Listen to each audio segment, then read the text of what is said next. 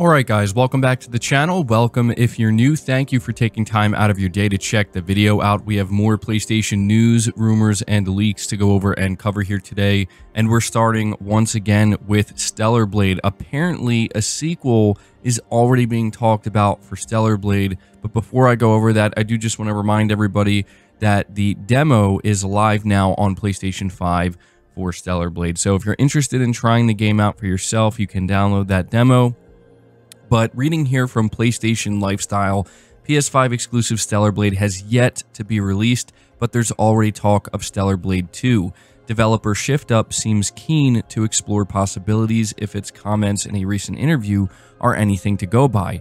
However, the studio made it clear that it needs to sell enough copies of the upcoming game first. The comments come from ShiftUp CEO Hyung-tae Kim in a recent interview with Famitsu. Kim was quizzed about protagonist Eve's age and if players will find out how old she is as the game progresses. Kim responded by saying that those who are curious about Eve's age should play Stellar Blade and suggested that if there's enough demand for another entry, we may find out the character's age in the sequel. It's possible that Kim's comments were made in jest, but it's equally possible that Sony will order a sequel should the first game do well. At the very least, ShiftUp doesn't seem opposed to the idea of working on a second installment.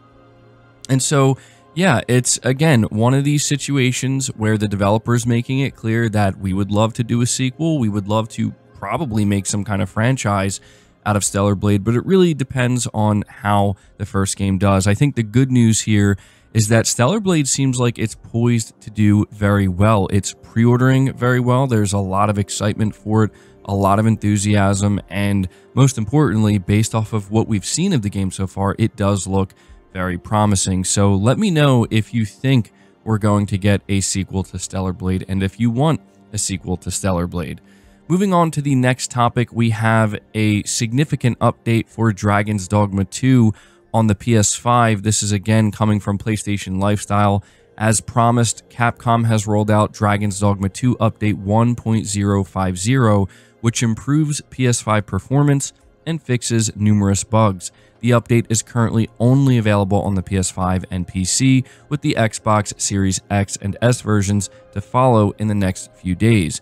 So going over some of the updates here for the PlayStation 5 as well as Steam, they added the option to start a new game when save data already exists, which is great because that was a major complaint with Dragon's Dogma 2.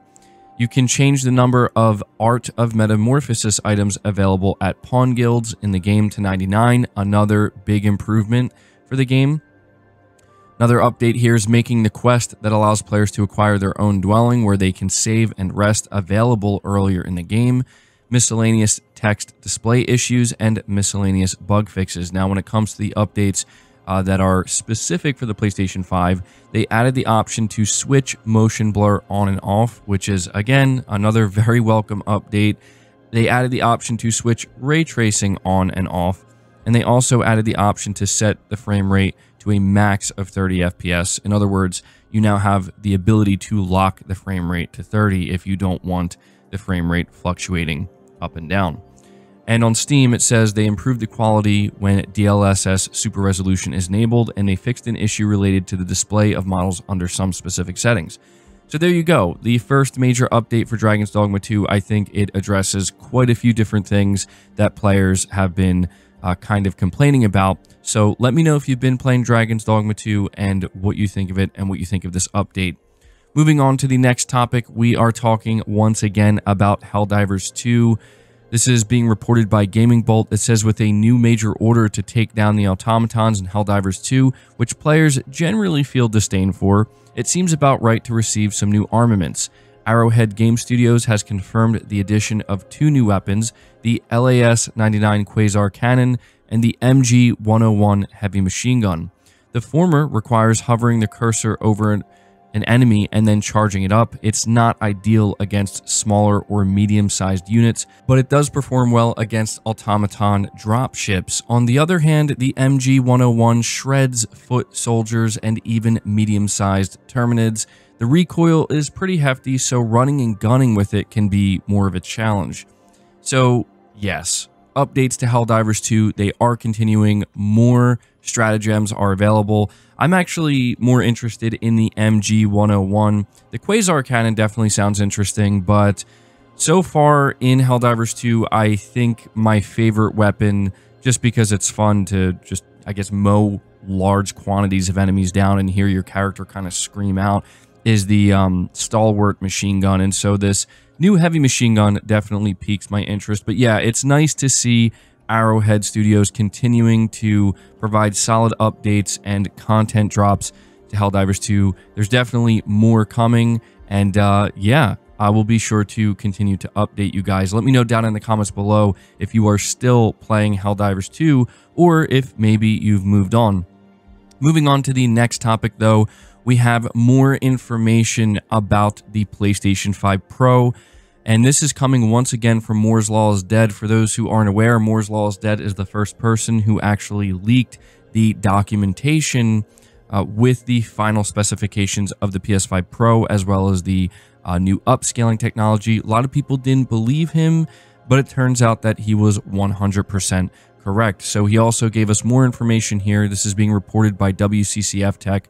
It says, while the PlayStation 5 Pro CPU is set to offer minimal improvements over the base model, it could bring more enhancements than anticipated.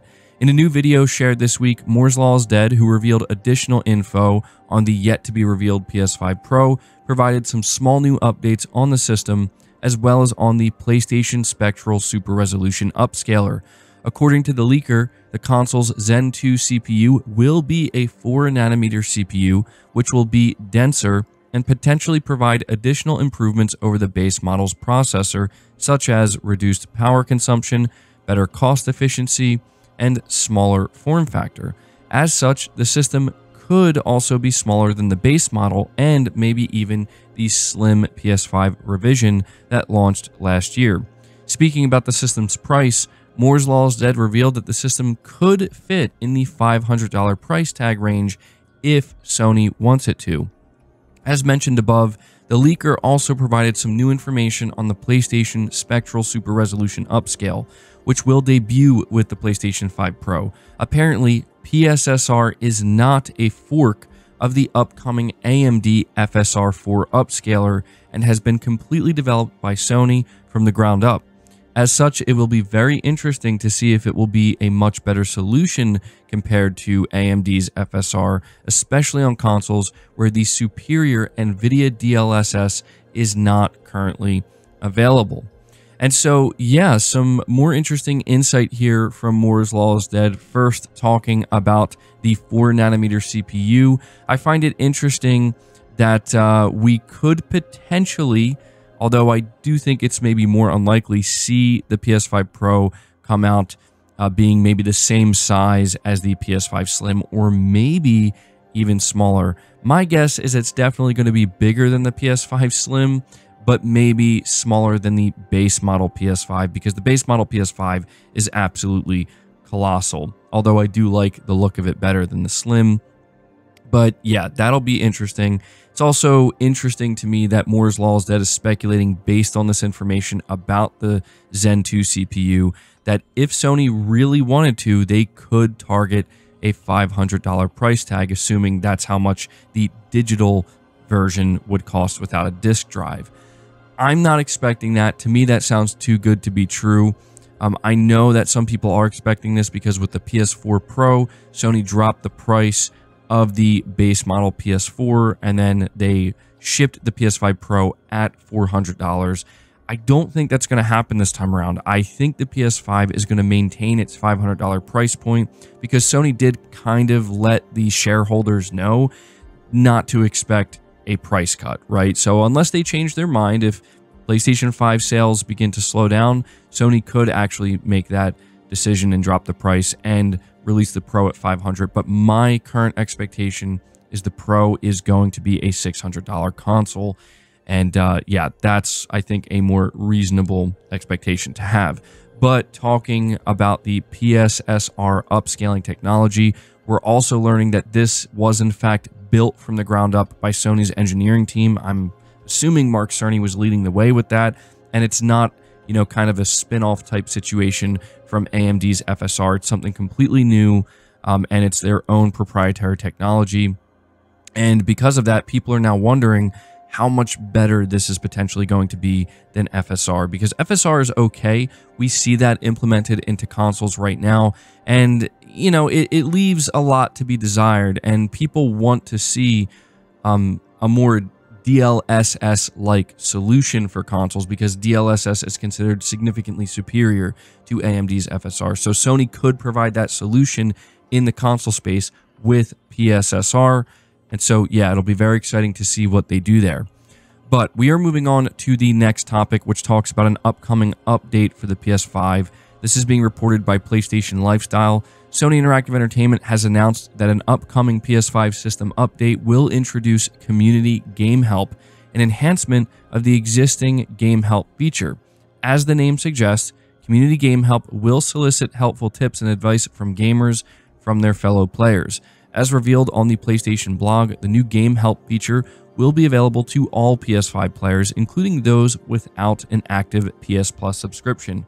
Previously, Game Help was only available to PS Plus subscribers, which is, that's very nice to see that they kind of took that away. And so now everybody will have access to it.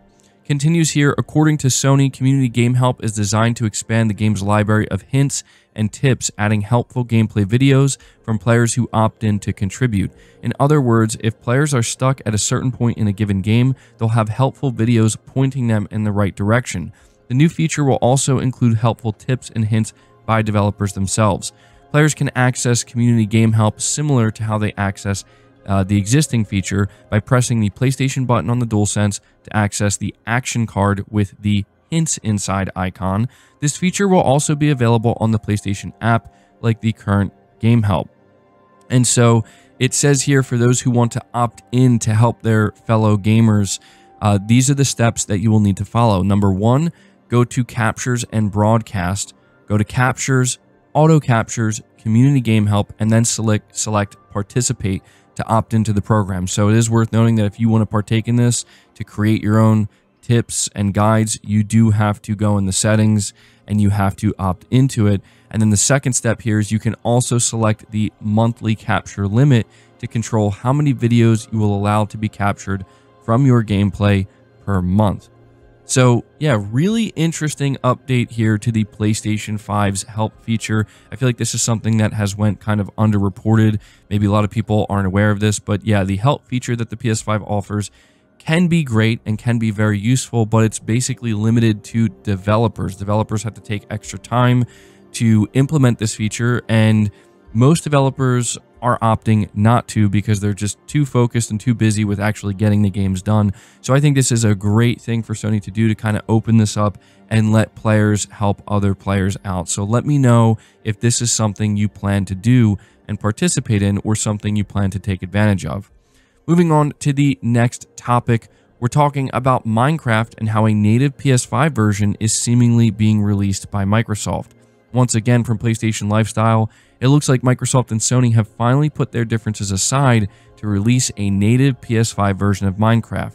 The lack of a native version somehow became a point of contention during legal proceedings against Microsoft's purchase of Activision Blizzard, with the former placing blame on Sony.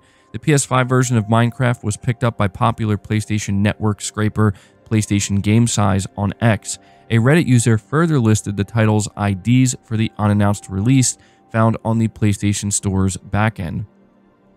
So it says, for those who may have missed the argument, the US FTC, when arguing against Microsoft owning popular franchises, said that Mojang had 3 years to come up with a native PS5 version of Minecraft, but chose not to release one. Microsoft countered that claim by pointing its finger at Sony, accusing the company of being reluctant in providing PS5 dev kits to make the release possible. So yeah, we know what happened here. We know what changed. Microsoft basically said, look, we're going to be porting some of our games to PlayStation 5, so we're going to need dev kits to do that because we are kind of going a bit third party here. Sony was obviously totally okay with that, provided them with as many PS5 dev kits as they want to rent. And yeah, it's, it adds up, right? It makes sense that now we're finally going to see a native PS5 version of Minecraft. But moving on to the final topic of the video, we're talking a little bit about Rise of the Ronin. Specifically, the director's talking about what they would like to achieve in their next game after Rise of the Ronin. Being reported by VGC, the director of Rise of the Ronin says he wants to see Team Ninja's next game accomplish things that couldn't be managed this time around. Before the PS5 exclusives released last week, Fumihiko Yasuda and producer Yusuke Hayashi spoke to VGC about its development and the lessons it had taken from the experience. According to Yasuda, Rise of the Ronin is Team Ninja's first open-world game, and it was created to provide a change from the studio's usual output. Until now, we've been creating games based on ninjas and samurais, he told us. We wanted to create a game that has a sense of freedom as well as a rich story. For this title, we decided on the concept of Ronin. We wanted players to become a Ronin, explore an open world, and be able to affect the story. Of course, we have established a foundation with our action combat systems. Yasuda explained that the game's conception was around 8 years ago, and at the time, he was playing games like Assassin's Creed and Red Dead Redemption for inspiration. However, he conceded that Ronin's open world environment provided a challenge for the studio, and he hoped his next project will learn from this. Rise of the Ronin was a big challenge for us because it's something we hadn't done up until now in terms of the level of freedom and the story while retaining the action gameplay. I believe we were able to realize the concept, and I'm hoping that as players get their hands on the game, they'll be able to experience it as we originally envisioned. I think going forward, our challenge is to build from that and perhaps achieve things we weren't able to do this time and continue to build from there. Producer Hayashi added, "We're also trying to do a lot of things with each title, and we're always trying to utilize what we learned in the past on what we work on next." I think with Rise of the Ronin, you'll see that it's kind of an amalgamation of the games that we've worked on in previous years. We're going to utilize what we learned with Rise of the Ronin to further expand our work going forward. So yeah, I wanted to let you guys know about this because it's, to me, something worth paying attention to because, well, if you're playing Rise of the Ronin, I think you see exactly what they're talking about here. I think they definitely nailed the sense of freedom, but they also seemingly maintained a relatively complex level of combat. That's kind of what they're known for. I know people have said that it's not like Neo, it's very different. Maybe it's more streamlined. Now, I haven't played these other games, but I can say that I think they did a very good job kind of finding this balance with Rise of the Ronin, where they have created an open world with what I think is an interesting story and interesting characters, but also really great gameplay that goes a little bit deeper than maybe what you would expect, especially with the combat. And so they are kind of hinting at their next game here. Of course, we don't know what their next game's going to be. We don't know if we can expect a sequel to Rise of the Ronin, but they are letting us know that everything they put in Rise of the Ronin here, they're going to take that and they're going to build upon that with their next game, which I guess wouldn't be too surprising, but it maybe does confirm that going forward from Team Ninja, they're going to create open world games. And honestly, I'm totally on board with that. I'm absolutely enthralled with Rise of the Ronin, and I hope more people get to experience it because I think that they created a great game here. Anyway, guys, that's going to do it for this video. I hope you enjoyed it. I hope you found it informative. If you did, be sure to leave it a like, subscribe to the channel if you're new, hit the bell notification icon, and feel free to share this video out on top of all that. But until next time, guys, take care.